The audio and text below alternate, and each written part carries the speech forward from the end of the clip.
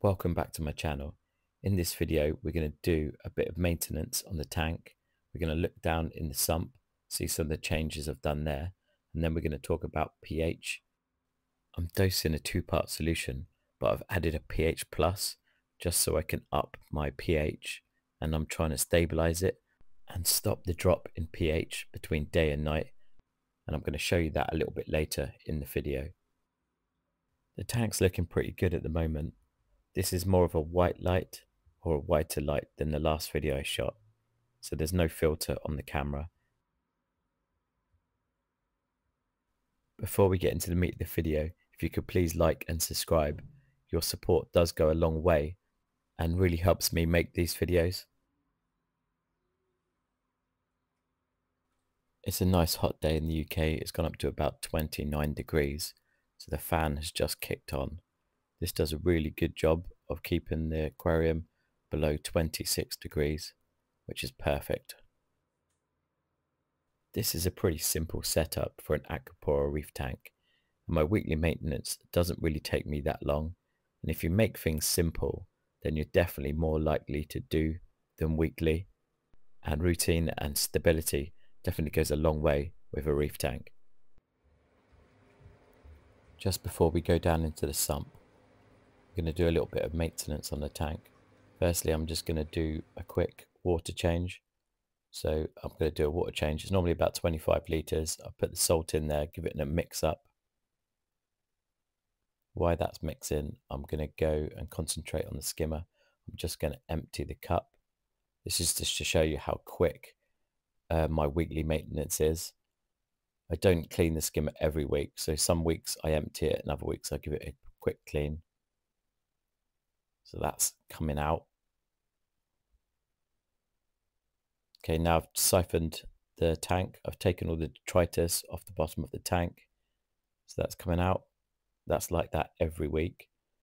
My weekly maintenance takes me about half an hour. And you can see how little I take out. I've put the new water back in. I've turned on the pumps and shut the curtains, so you can see a little bit better now. It's pretty important to get a good weekly routine going with a fish tank, because like you saw then, that water coming out is very dirty. So if I miss that for a week, then my nitrates and phosphates will go up. At the moment they're sitting around 25 for nitrates and 0.1 for phosphates, which is quite on the higher side. Now we're going to dive down into the sump and have a look at some of the changes I've made down here.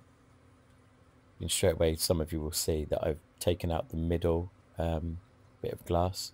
It just gives me a lot more room for maintenance and just to get around the back, and if I want to grab a rock, I think it just flows a lot better like this. It's easier to get the phosphate reactor out also, or clean any of the pumps if I need to. The Clarisy filter roller is lasting me a good couple of months at the moment. I've opened the valve fully. There's a screw here normally, but I've opened that so water passes through and it's directed straight into the skimmer. So that's just going to save the life of the roll, as I don't want to take too much out of the water. Now we're going to go through how I dose my two-part to help with my pH swings. This is pH plus.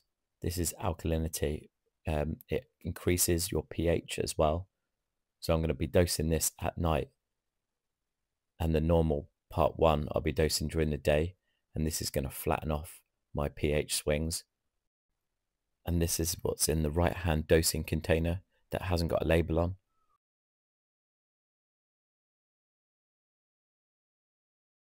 On the left hand side you've got part 1, which is an alkalinity. In the middle is calcium and magnesium and some trace elements, and on the right hand is another alkalinity, but it's pH plus. This is how I'm dosing it to the tank. I'm dosing 120 mils of each, and I'm dosing pH plus at night and part 1 during the day. This is my pH through the day and night. You can see it's quite a bit of a drop at high and low. The swing is 0.35. So I've got lows of 8.1 and highs of 845. And I'm just going to try and flatten off this line by dosing the pH plus at night. And this is what the pH is doing at the moment. You can see the swing's a lot better. The line is a lot flatter. It's 8.25 and going up to 8.45. So there's a lot of time 8.3 and above, which is absolutely perfect for the pH and growing corals. I think I can do better. I think I can flatten this line a little bit more by just doing more dosing of the pH plus and less of the part 1 at certain times. So this is only going to get better. Part of my weekly maintenance is to top up the dosing containers. These dosing containers are awesome because you can stir it right up as well. It's got like a solid tube in the middle. Always make sure that you check you've got the right one as well. I've only done that once in sort of 10 years, but the wrong dosing solution in the wrong one. And I think you only do that once. And now these are all topped up. They're all going to drop at the same time because I'm dosing 120 mils of each. So it's a good thing to look at because they should all be level or close enough. So that's a good way of making sure that your dosing pump is working properly. These dosing containers last me 2 weeks.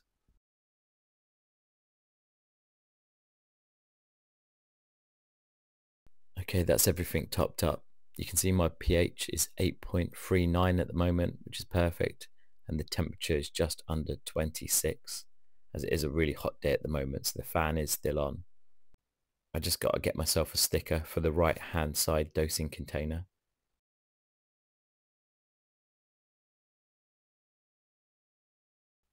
That's better. I should have done that before I shot this video, just so you can see what dosing solution is in each container. The tank is still doing really well at the moment. I've had to up my dosing solutions, so you know the corals are growing. Everything's looking pretty good. The fish are nice and healthy.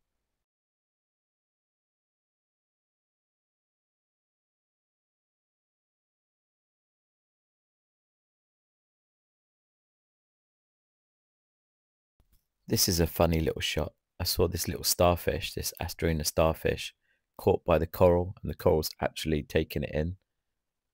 And the copper band comes along and takes it straight out. The copper band doesn't eat Astrina starfish. There's plenty of them in there. I think it was just being curious because I was looking at it, and it's nearly feeding time.